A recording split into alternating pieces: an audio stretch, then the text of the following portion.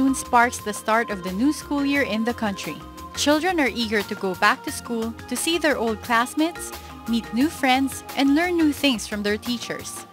Despite the excitement, parents, schools, and some students are having problems adjusting to the K-12 education system, which was passed on May 15, 2013 by President Benigno Aquino III through RA 10533, or the Enhanced Basic Education Act of 2013. The aim of the K-12 system is to provide every Filipino children with the education they need to compete in a global context. By adding 2 years, the DepEd hopes to reach its goal of giving students enough time to master skills and ideas to prepare for tertiary education or college, middle-level skills development, employment, and entrepreneurship. Bagong curriculum ni President Noy para sa tataguyod ng liberal policy. Ito ay 6 na taon sa high school. Pero mula sa kinder hanggang dun sa high school na kung saan ay para matiyak yung pagbibigay ng cheap labor sa iba't ibang bansa. Imbis na 4 na taon lang sila sa high school, magkakaroon pa ng karagdagang 2 taon. Dagdag na 2 taon, ibig sabihin, dagdag na responsibilidad, dagdag na gastos sa bagay ng mga magulang.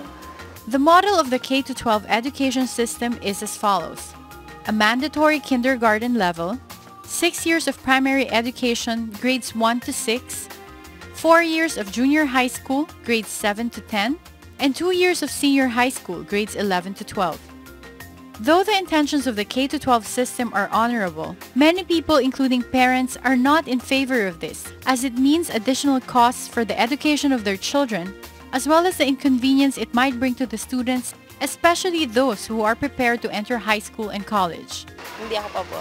Magdadagdag ka na naman ng 2 taon, yung 6 na taon nga sa elementary, magpaaral, sobrang hirap na. Siguro okay siya sa mga may mga pera. Okay na lang din kasi right after the graduation, may na din pwede na din sila makapaghanap ng trabaho. Tapos, pwede na din sila mag-aral sa college na nagtatrabaho. Another problem that arises from the implementation of the system is the lack of preparedness of many schools' facilities, especially in the number of classrooms and teachers available. Mga eskwelahan talaga natin ay kulang talaga sa pasilidad, kulang sa classrooms, upuan, textbooks pa, mali-mali. Yung mga teachers din natin ay kulang ang pasahod. Paano sila makakapagturo ng maayos kung sila mismo ay nagsastruggle sa kanilang pang-araw-araw na gastusin. Hindi totoo yung kiniklaim ng Aquino government na wala na daw pagkukulang sa ating mga pasilidad at equipment. Kasi kung tutuusin, napaka-atrasado ng ating mga facilities, hindi pa rin tayo multimedia. Is the country prepared for the K-12 education system? What are the problems faced by students, parents, and schools since the implementation of the new educational system? How is the government preparing and handling the new educational system as the new school year begins?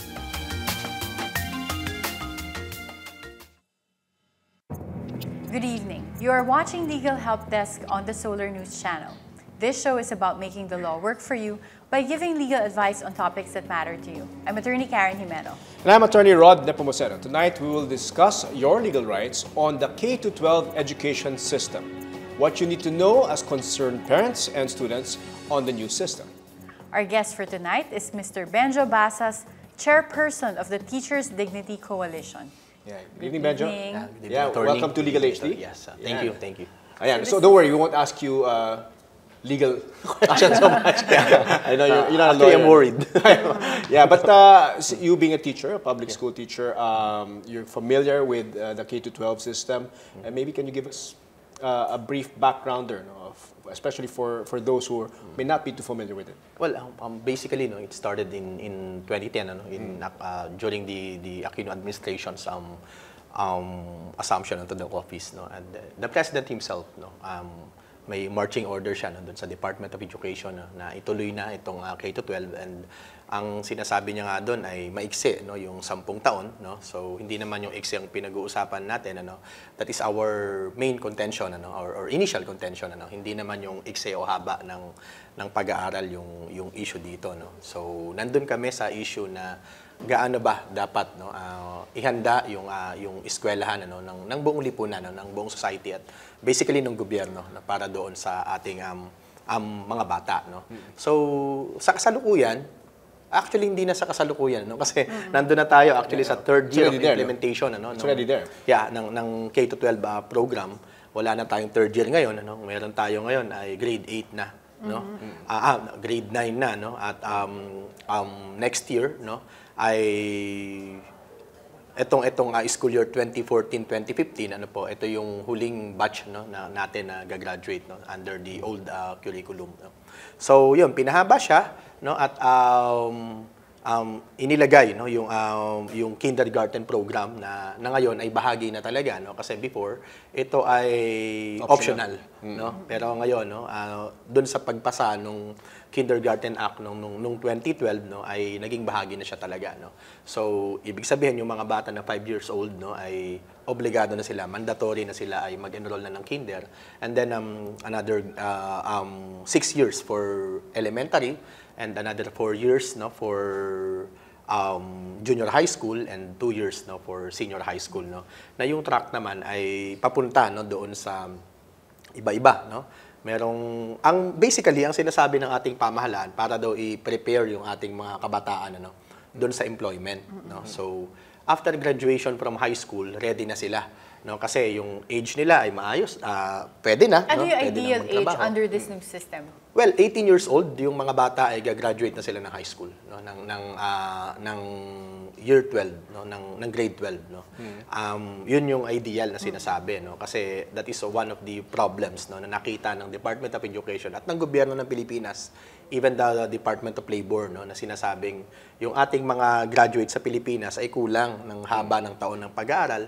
So doon sa mga bansa no na gusto nilang magpatuloy ng edukasyon or mag-seek ng employment, hindi sila natatanggap. No? Yun yung isang niresolve no nitong K-12.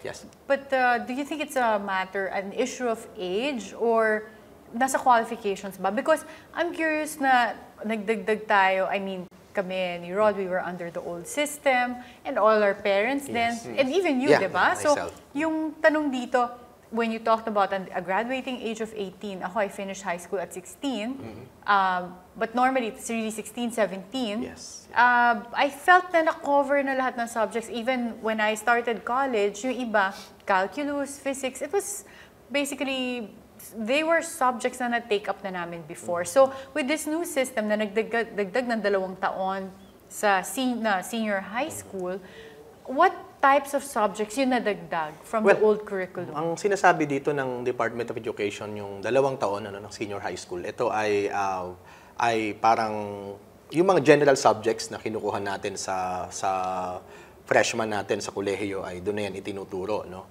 And actually, meron pang mga... Can you give examples? Yeah. Ano yung mga sinasabing subjects that are now included na typically hindi ini-introduce until college na? Well, yung ano natin, no? Kasi depende yan. Depende pa rin sa pupuntahan ng mga bata. Meron dyan ay tech-voc, no? Technical vocational. No? So, yung mga bata na okay na sila no? Doon sa ganung track ay pwede na silang magtrabaho after. No?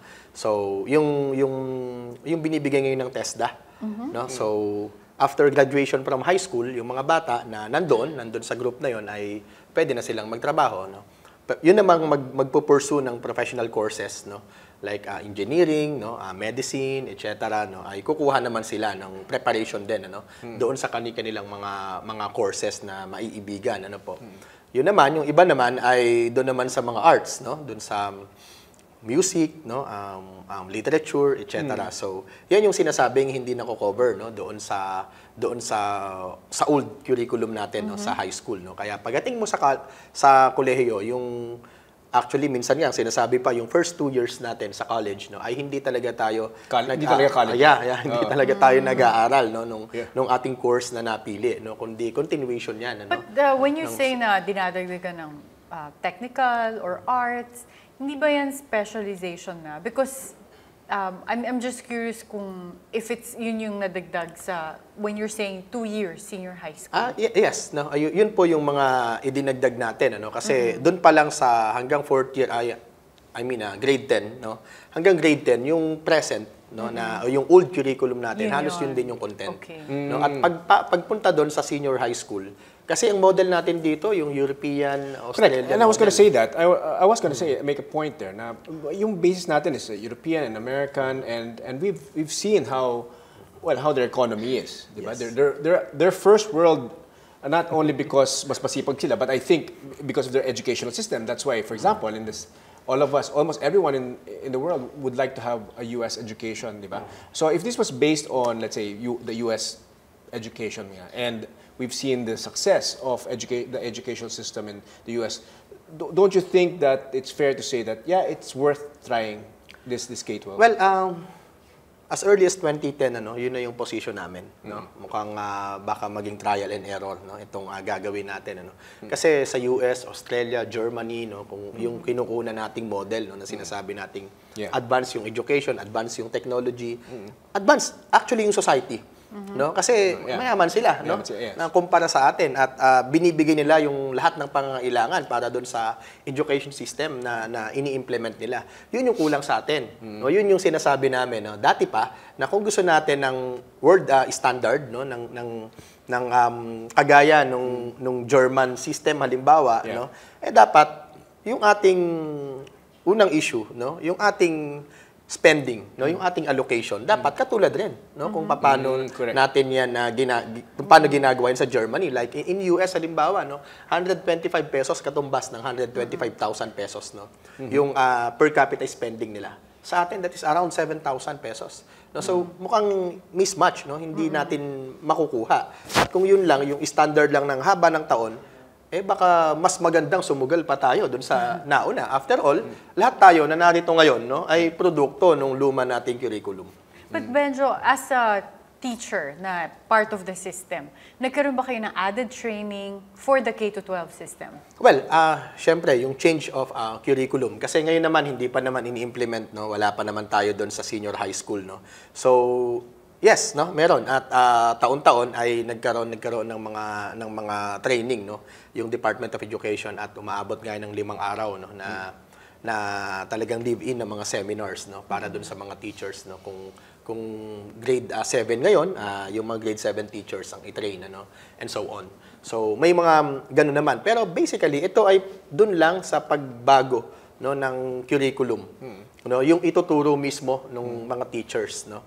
Yun lang, hindi pa yung buong system. Okay. Now, how do you think, in the overall, do you think this will improve the chances of mga students to get employment later on, or not just here, maybe abroad? Do you think it by matching our system with yung European and US educational system? Well, hindi naman kami nagsasara, no? Pero ang lagi naming sinasabi, may requirements, no? May requirements. Kung tayo nangangarap, no? This is a very ambitious program, no? Pero kung tayo ay nangangarap, wala namang masama. Pero dapat pag nangarap tayo, hindi lamang tayo pumupunta, no, dun sa dulo ng pinapangarap natin. Dapat meron tayong Yung mga system along the way. Yes, Okay. no, meron tayong mga lahat, no, na kinakailangan, no, para matupad yung pangarap natin. Sige. I still have a lot of questions, lalo na for the parents out there. Yeah, So, maraming tanong. for now, we'll have to take a short break. And Legal Help Desk will return after this short break.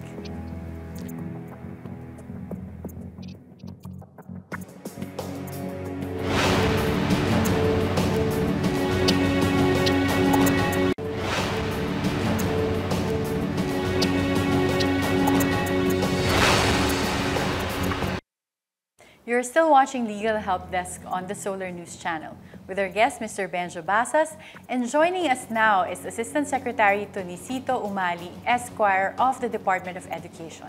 Asek, good evening. Thank you for joining us. Yes, good evening, Attorney Rod, Attorney Karen, magandang gabi po, Ka Benjo, magandang gabi sa'yo. Well, as we know, it's very timely, no? Because school is about to start, or has started. Yes. And everyone has a lot of questions still, despite the fact that the K-12 already was implemented, or you began implementing it even 3 years ago, right? Yes. Yes. So our questions, we were talking to Benjo, of course, Asek, and maybe you'd like to maybe expound further, no, on what he said. You know, what are the advantages that we're seeing, or what that the public Or the can parents expect? can expect. The Parents and the students. Sa K-12. Yeah. Graduates of our senior high school will now be more prepared in the world of work, business, or if they would like to enter college, mas handa na po silang magtuloy sa kolehiyo. Mas handa na rin po ang ating mga magtatapos kumpara sa mga natatapos po ng lahat po ng mag-aaral sa buong mundo dahil the concept of having at least 11 to 12 years of basic education is not something new. It's been going on for so many years. I don't know since when, as early as 1920s, they were already saying that our 10-year basic education cycle is definitely not enough. Certainly, we're not simply talking about here of adding 2 more years. We're talking about curriculum. We are talking about decongesting curriculum. There's another advantage, a decongested curriculum.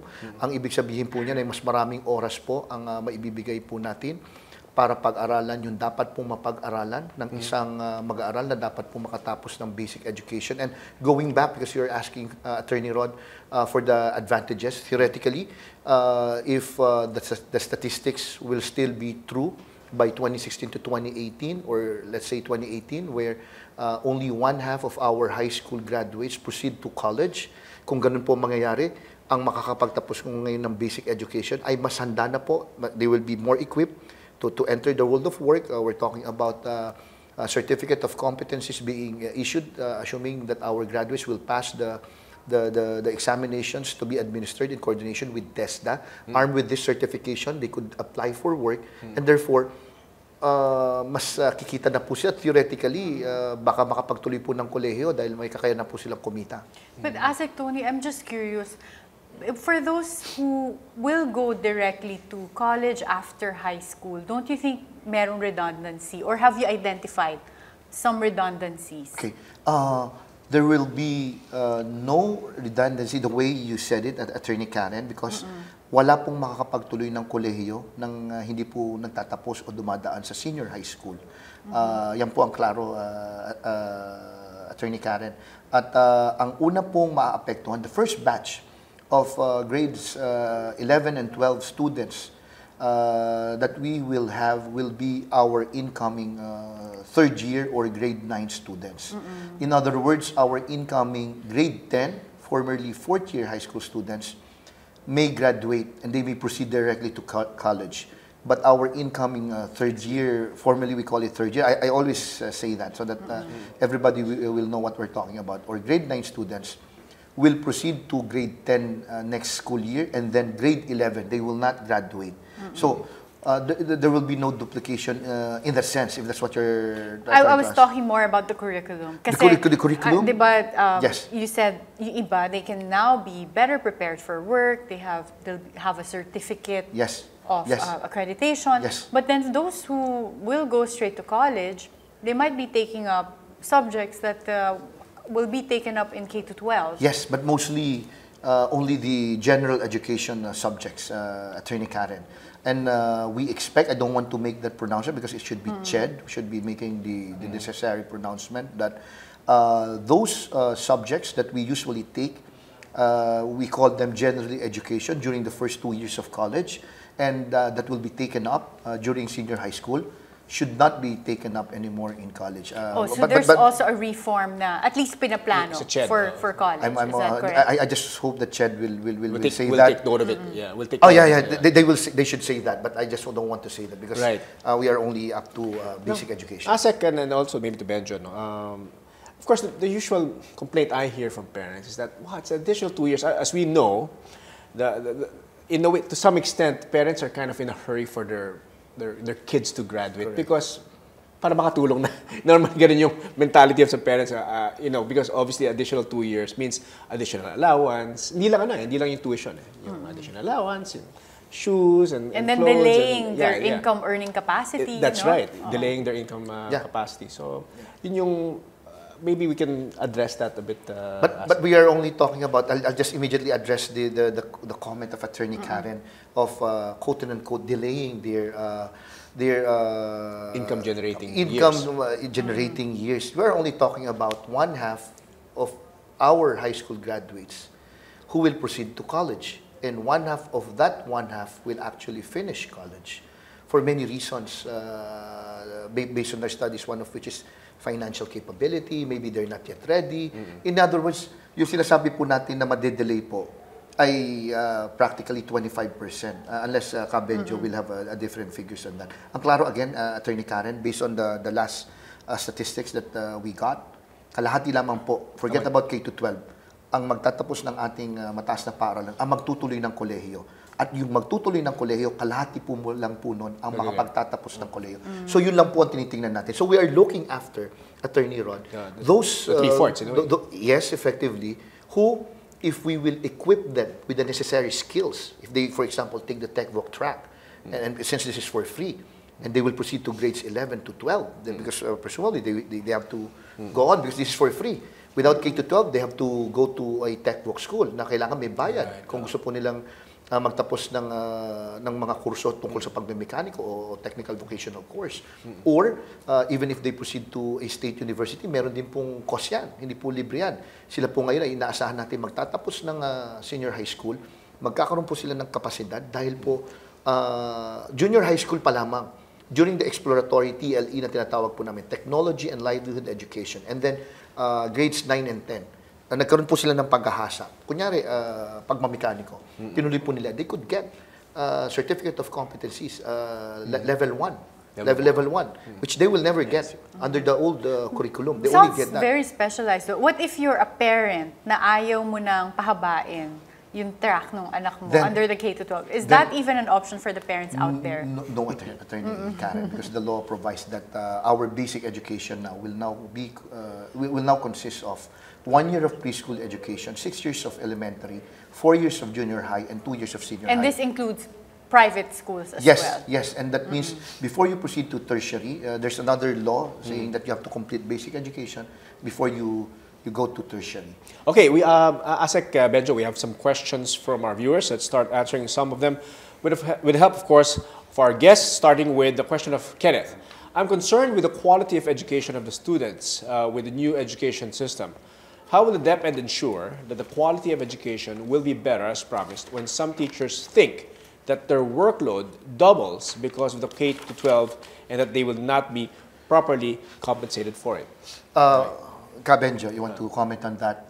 Well, ever since naman, kahit nung old curriculum, ang reklamo naman ng ating mga teachers, at ito naman ay nakikita natin araw-araw, yung napakataas na workload, at yung maliit na compensation. Pag sinabi po nating maliit, of course, I don't want to compare yung teachers' compensation sa Pilipinas with private, halimbawa with private schools, Dapat kasi ang comparison ay doon sa ating mga counterpart sa Southeast Asia na lang, kung saan sinasabi ng ating Department of Education na pinatutupad yung K-12.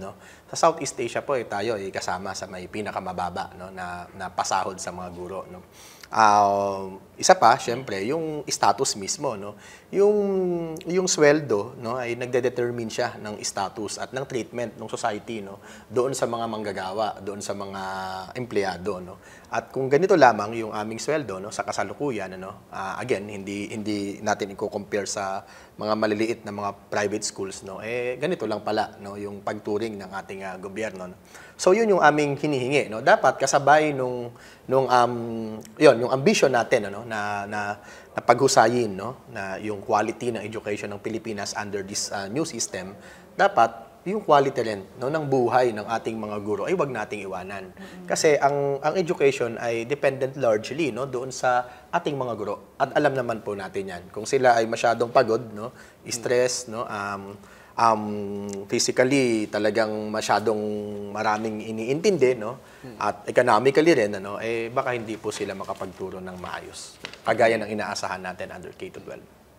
I will touch very generally on teachers' compensation, Attorney Karen, Attorney Rod. But how will we ensure, I think that's the question, that this will be the effective. Quality is good, the quality. I'll talk about the subjects, maybe, generally. What will we take up in senior high school? There will be core subjects na tinatawag, Attorney Karen, Attorney Rod, common to all tracks. Kasi may 4 pong tracks na pwede pong pagpilian ang ating mga mag-aaral. Yung TechVoc track, academic track, sports, and then arts track. So it's like going to mini It's like college. mini college. Oh, Parang ganun po, pwede po nating sabihin ganun. Parang where are you leaning? Where are you leaning? Medyo arts o dito ako. Medyo I like making kalikot Yes. Mechanical, stuff. So, yeah, Yes, I'm okay. going this way. And the core subjects that is common to all tracks shall be language, humanities, communication, mathematics, science, social science, philosophy, PE, and health. I'll give some example of subjects that will be taken up in the academic strand. If we talk, for example, of the academic track, may isa pong strand yan, tawag namin accountancy, business, and management strand. They will be talking about academic, Attorney Rod. Siguro yung mga graduate po ng, I don't mean anything by this, I'm just saying a statement of fact. Siguro, graduate po ng Ateneo, most probably they will pursue academic track or Xavier or LaSalle. We're talking about accountancy, businessman, and management strand. Kung yung po ang kinuha nila, they will be taking up applied economics, business ethics, fundamentals of accountancy and management 1, fundamentals of accountancy, business and management 2, business math, business finance, organization and management, principles of marketing. If they will take, Sounds for like example, a college curriculum, yes, no? yes, yes. It's more complex so than ito my yung senior, business management course. Senior high school, okay. Yes, Attorney Karen. Now, if they will take the science, technology, engineering, and mathematics strand, what we call STEM, sample subjects that they will be taking up will be pre-calculus, basic calculus, general biology 1, 2, physics 1, 2, general chemistry 1, 2, and then they have a subject, what we call work immersion, research, career advocacy, culminating activity. What we're trying to say, TechVoc track, if we talk about TechVoc, ang choices po nila will be bread and pastry production, food and beverage, they will have the option of getting computer programming, medical transcription, animation. Some of these are in demand. Yes. Jobs, no? So now the question is, paano po natin masisiguro na ito po'y magiging epektibo na pag nagtapos ang ating mga mag-aaral ay may kakayanan po silang kumita. Yun po ang kasagutan po namin. Yung mga asignaturang ituturo po sa kanila ay yung mga asignaturang dapat po nilang maunawaan, matutunan, high school pa lamang po, at hindi nila kailangan magtungo ng kolehiyo. I'm talking about the TechVoc track. I'm going back, Attorney Rod, to what I mentioned. They will get certificate of competencies. And before, that's how they get jobs, Attorney Karen. Ang kaibahan nga lang nito, hindi sila nagtuloy ng TechVoc college. They don't have a college They degree. just took our TechVoc track. And for those who graduated in our senior high school and took for example, the ABM strand and the accountancy, businessman, and management strand in particular, pwede po sila maging bookkeeper, pwede po sila maging clerk. At ang mahalaga po dito, Attorney Karen, ito pong mga asignaturang ito, itong specializations na ito o track na ito ay base po kung anong industriya meron ang bawat rehiyon. Inaakma po namin ito. Ngayon pa lamang po, halimbawa sa Maynila, nakipag-meeting po kami kong Sandy Ocampo together with our school division superintendent and our principals. They were already talking, ngayon pa lamang po, to owners of automotive companies. Okay. Yes. And we are engaging them. What are the subjects that you want to learn? What do you want our students to learn so that you will hire them? May mga ganung pag-uusap at doon po sila mag-OJT. Ganun po ang isang feature nitong TechVoc. Mabilis na mabilis po sa sweldo. Naunawaan ko po yung sinasabi ni Benjo, ang opisyal na pahayag po dyan, Attorney Karen, ng ating kagawaran ay sinusuportahan po natin lahat ng panukala, Attorney Rod, na naglalayong tagdagan ang benepisyo ng ating mga guro, ngunit kailangan po nating unawain. So, sinusuportahan. Paano po dapat ba mangyari ito, Attorney Karen? We need to have a meaningful discussion. So, when we talk about salary increases, Attorney Karen, we're not simply talking about salary increases for our teachers because right now we have the salary standardization law. We cannot simply increase the salary grade level or the amount corresponding to salary grade 11, the entry level for our teachers, without increasing the salary of all our workers. When I say this, government workers, Attorney Ron, are we not supporting? No, we are supporting, but all that we are saying is, let's have a meaningful discussion. So when we talk about resources, not only resources to fund salary increases for our teachers, but for all government employees. I'll ask you more about that, but for now, we'll have to take a short break. Yes. Legal Help Desk will return after this reminder. Yeah.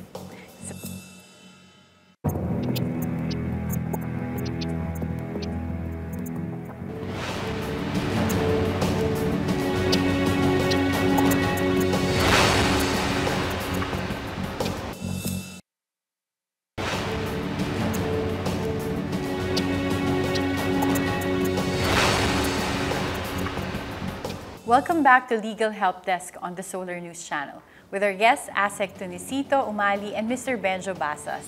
Now, quick question, Asek, about, this is applicable to all, this K-12, applicable to all schools, private and public. What if there are certain private schools that say, no, I'm sorry, this is not going to be for us, it's going to affect our P&L, our profitability and all that, so we'll conduct it our own way? And if they don't do it, what are the penalties? When we say they will conduct it in their own way, that should mean they will not offer senior high school, for example. They don't want to offer senior high school. Then, meaning they'll do it the old way. Well, but still, their graduates will not proceed to college. So what will happen is their graduates will be forced, quote and unquote, to, if they want like to proceed to college, find another school offering senior high school. So it's no different. Siguro poor comparison because this is elementary, secondary. Para pong paaralan, Attorney Karen, na ang kanyang ino-offer lamang ay elementarya, walang high school. So, hindi pwede siya, kung nung araw, forget about K-12. Walang high school na ino-offer ang isang paaralan. Elementarya lamang, hindi siya pwede magtuloy ng kolehiyo. So, kailangan maghanap siya ng paaralan na nag-o-offer ng high school. Parang ganun po, ang mangyayari ngayon dito, Attorney Rod, parang hanggang junior high school lang ino-offer ng school mo. But Benjo and Asek Tony, is it possible na meron ka ng private school that already complies with K-12? How does the DepEd determine that? Is it just based on the number of years? Let's say they have 13 years already. There are some schools that offer already 13 years. Yes. Yeah. Yes. Nursery up to I actually went through 13 years. Right? Mayroon po na nagko-comply na sa K-12. Kaya nga po ang ginagawa po nila, ang ating po tinutukoy, maaari po dyan ay yung mga paaralan na bago pa po ang K-12 law, ay nag-offer na ng 2 years at least of preschool education, 5 years old ang kanilang kindergarten, 7 years of elementary, that's 2 plus 7, that's 9, and another 4 years of high school. Right. What they do, Attorney Karen, is that they will now adjust their curriculum and they do some recalibration. We call it recalibration because they will now tell DepEd, not exactly the way I'm going to tell it right now, but it's like DepEd. Right now, even without K-12, what we're teaching right now, we look at your K-12 curriculum. Our grade 7 is the equivalent of your third year K-12. So we will now look, you ask Attorney Rod, what are we doing? So they will now submit a transition plan. We will look at their curriculum. We will look at the way they would like to recalibrate. They will now call their grade 7 students after recalibration, instead of proceeding to grade 8, they will go to grade 9. And then we will now say, we approve your transition plan. You're okay. But some schools, Attorney Karen, we will see that it is not exactly true that their grade 7 is equivalent to our first year high school. It's like more or less like our first year high school, but you lack these competencies. And what these private schools will do is that they will now do what they call bridging program. Dinadagdagan po nila. Maybe they do it during summer or as they proceed. So we look at their transition plan. That's how we do it, Attorney Ron, to answer your question. Right. Now, does this impact on the government's resources? No? I mean, because I would imagine with these 2 additional years, would require more infrastructure, more classrooms, more. Will it? I guess my question is the DepEd ready for just more than just adding those 2 years, infrastructure-wise, resources-wise? The answer is yes. And when we say that we are ready, we have the plan how to make this happen. We have the funds that we will need. We will propose to Congress, and we will have the funds necessary to construct the additional facilities for our senior high school program come 2016 to 2018. When we say yes, we are ready, that means that we acknowledge the fact that some of our high schools and even private schools, just like what Attorney Karen and Attorney Rod, what you said, that they will say, we will not offer senior high school, but we have a plan. Like talking to our HEIs, because we know that by 2016 to 2018 or even beyond, they will have not enough incoming freshmen or sophomore students, college students will be entering their colleges and universities, and therefore we have this strategy to engage them, talk to them, use their facilities, either for us to use their facilities and put our for those teachers, 2 years na walang graduates, no? Yes, or Attorney Rod, they will offer their professors. Pati ngayon yung issue ng kawalan ng mag-aaral na kanila pong tuturuan, matutugunan, at sila po magtuturo ng K-12. May mga ganyang pag-uusap. We're talking about our GASPE program, how we intend to support our senior high school students. How much will we give? Voucher system po ito at paano po sila maghahanap ng paaralan. That sounds like a very complicated endeavor. Now we have questions from our viewers, and one is from Jerome. How come not all schools offer step-up programs to their students? Who can be entitled to this? Ang dahilan po dyan, I assume yung ibig sabihin po nila dyan, yung when I talk about recalibration, transition plan, ang dahilan po niyan, Attorney Karen, Attorney Ron, ay iba-iba po ang curriculum na ipinapatupad ng ating mga pampribadong paaralan. Walang makapagsabi. I'll talk about one private elementary school. They're offering 5 years old, Kinder 1, 6 years old, Kinder 2, 7 years old, Kinder 3. Wow. So iba po yun. And then they have 6 years of elementary education. Now, they come to us. They're telling us, our Kinder 3 is actually your grade 1 or your grade 2. Kasi ang kailangan lang naman po, 1 year of preschool education. But sa kanila, as far as they're concerned, preschool pa yun nung araw. And then they say, magkakaroon lang kami ng bridging program. We will now say definitively, categorically, that the competencies of our K2, K3, and grade 1 is the equivalent of your grade 1, 2, and 3 students under K-12. Now, you have another school which has 2 years of preschool but only 6 years of elementary education.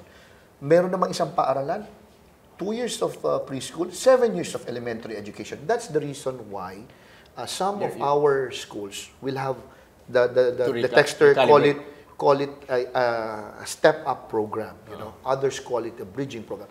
Iba-iba po ang sitwasyon. I see. Okay. Now, Janet naman shares with us, my cousin is about to enter grade 7 this school year, but his school divided this year to accommodate 2 levels, meaning he will be attending grade 7 in the first half of the school year and then take grade 8 in the second half. Is this in accordance with the K-12 system? The answer should be yes, if they are implementing this with our approval.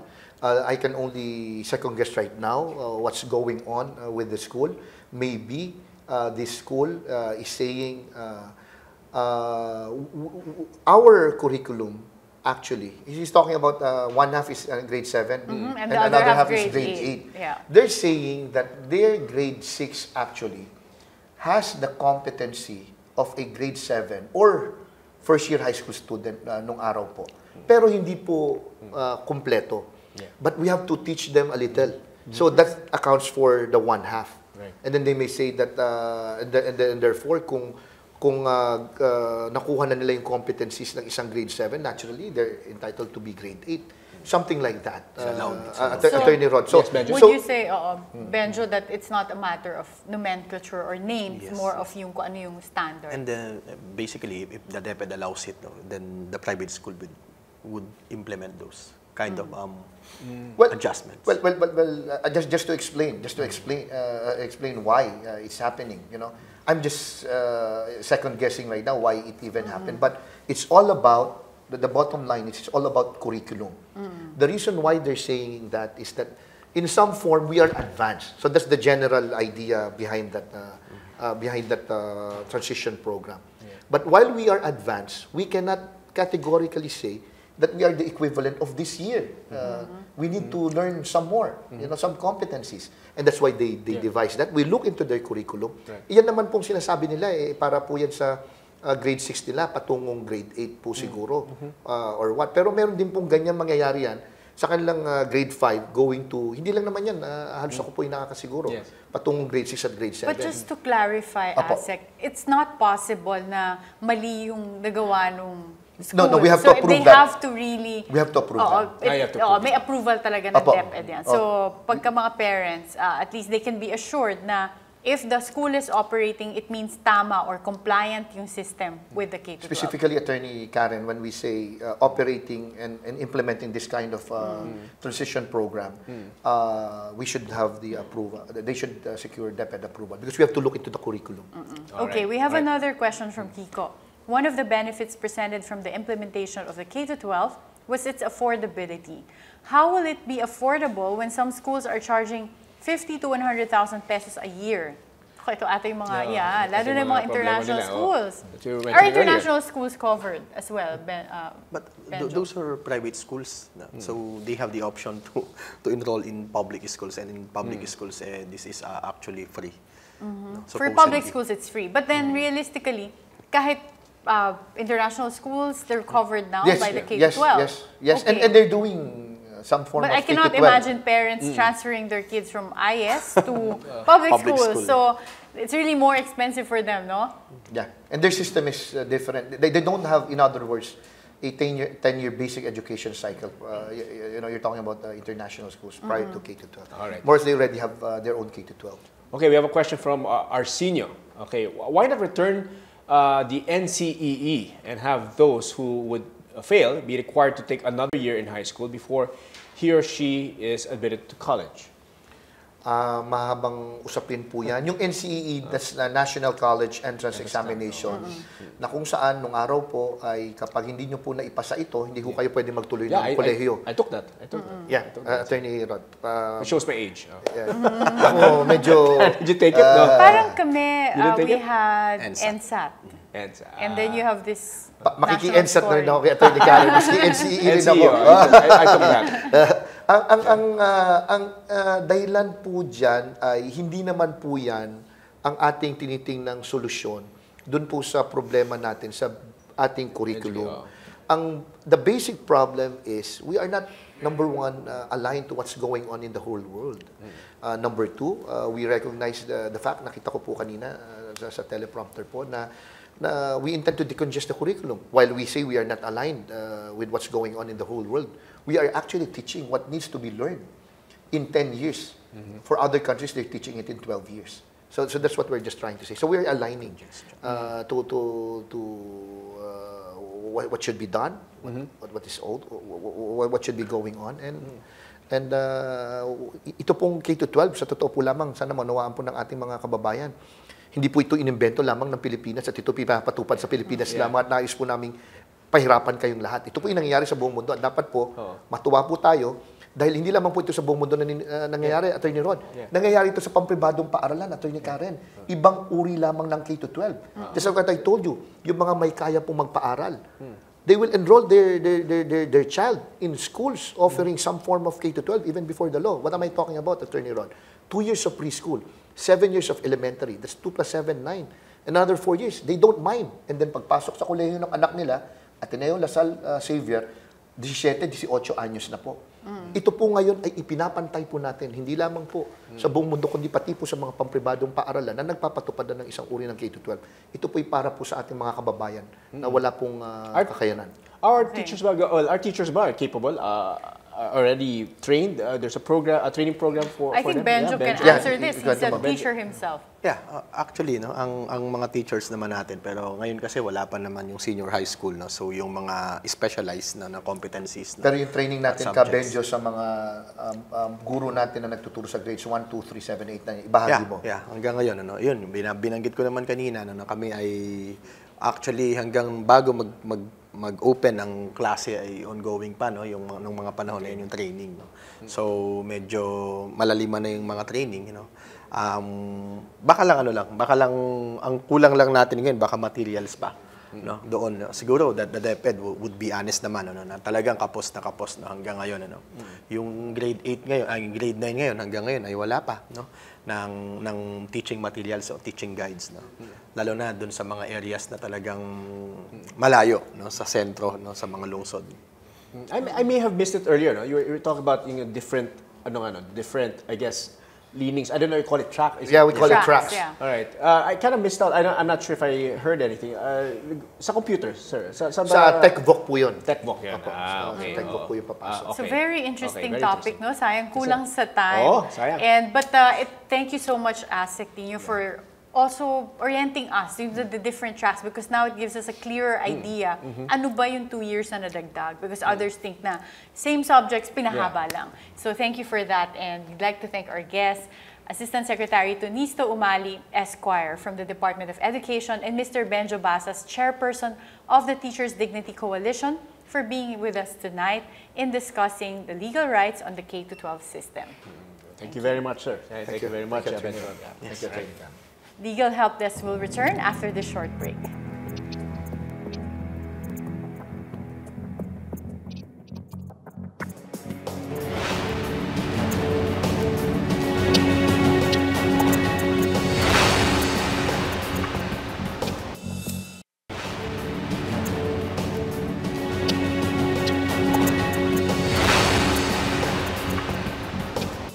Welcome back to Legal Help Desk on the Solar News Channel. Yeah. And today, tamang-tama Yeah, sa pasukan yung topic natin. It's Very the educational, K-12. Yes. educational program that we have. Yes, but I think one thing that we really learned today that's very important is understanding what K-12 means. It means that for parents out there or for students out there, you will really spend more time in school.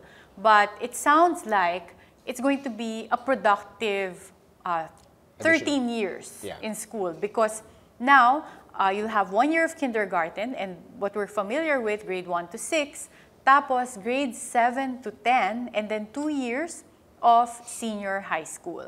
But like what our Assistant Secretary Umali read to us today, just to give us an idea what this 2 years of senior high school means, it means that you will have additional subjects that fits a track that you will select. And what types of tracks are available? Merong tech. Meron tech and tech vocational. There's arts, all right? There's what they call, parang it's like business. Meron nga isa parang, business, merong with business, merong isa accountancy science. and science. Science where you take up calculus and biology. Sports. There's a strand for sports, which I think is great. No? Like for example, myself, although I'm a lawyer, I'm into sports marketing. So, but that one I kind of just learned on my own. No? It'll be nice to have a track where you learn. And it sounds like meron isa na sports. parang HRM naman. Sabi niya parang if you like baking, pastry making, meron din ganon. So tech vocational, currently, what we gone through before was that we don't take these types of subject. But this one, the idea is you can be issued certificates of competence where you can find work easily after, even if you do not pursue college. Yeah, kasi mga ganong skills, kunyari, chef, for example, or let's say, pastry chef, di ba? Mga yan, they can start earning money. So let's say you don't have your and one of the reasons why young people can't finish college, it's not because that they can't do it, it's because financially they're not capable. So what's happening is here you equip them with enough education so that they can take a particular job, let's say a pastry chef, they can start earning and using that money to go straight to college and have a full college education. So yun yung whole point. Yes, yeah. And for parents out there, make sure that the school that your child goes to complies with the K-12 program, because this is mandatory for public and private schools. Yeah, okay. Once again, very educational for both of us, and I hope very educational for all our televiewers. Now, we have some recap questions from Jeannie. These are questions that relate to the past week. Yeah, yes. relate to topics that we touched on the past week. So this question is from Jeannie. I've been separated for 12 years. How can I legalize our separation? Yeah, well, so again, after our episode last week, one thing we learned or should have learned is that annulment only has one ground, and this is psychological incapacity.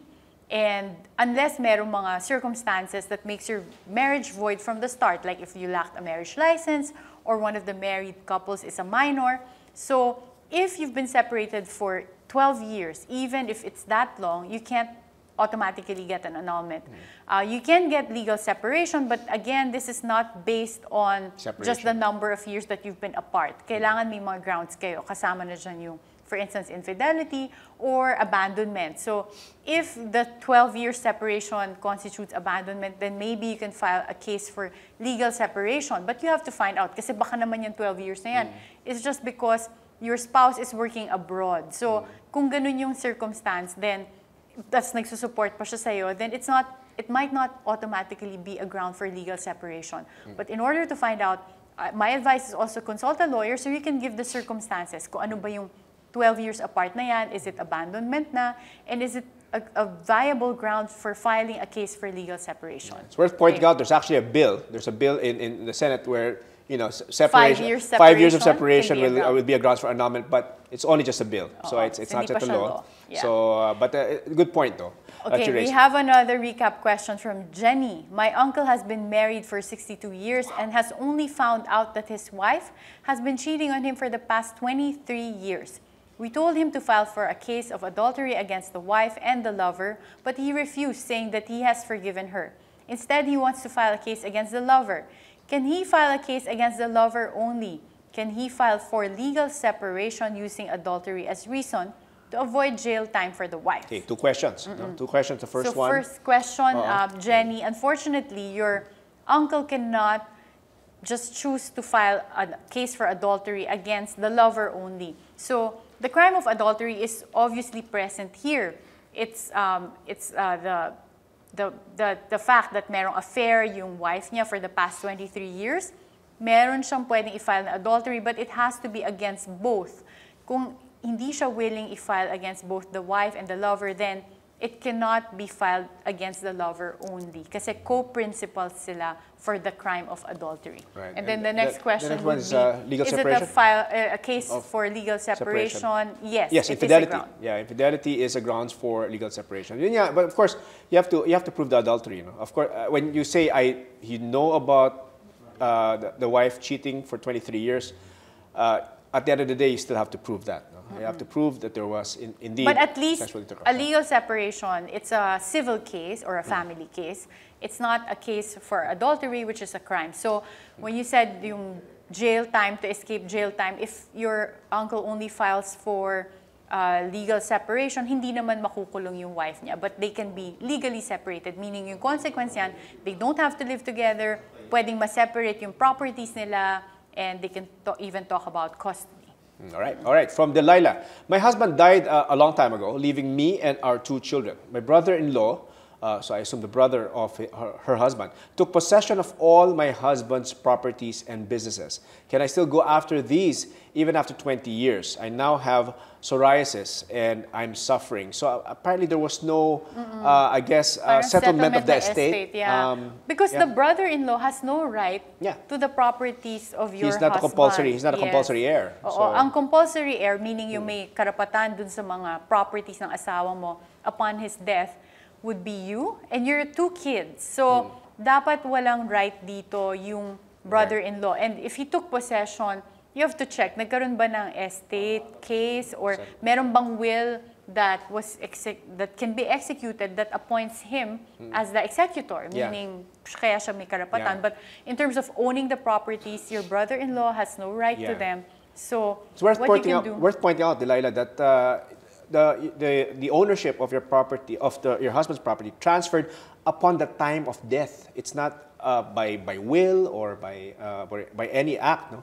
by the fact that he died, automatically the ownership transferred to you and your children, the compulsory heirs. So, so she should contest that. Absolutely. Now, all right. Okay, that's all the time that we have for tonight. We would like to thank our guests, ASEC Tonicito Umali, Esquire from the Department of Education, and Mr. Benjo Basas, Chairperson of the Teachers Dignity Coalition, for being with us tonight in discussing the K-12 system. If you have any questions or comments on tonight's episode, share them with us on our Facebook and Twitter pages. All right, I'm Attorney Rod Nepomuceno.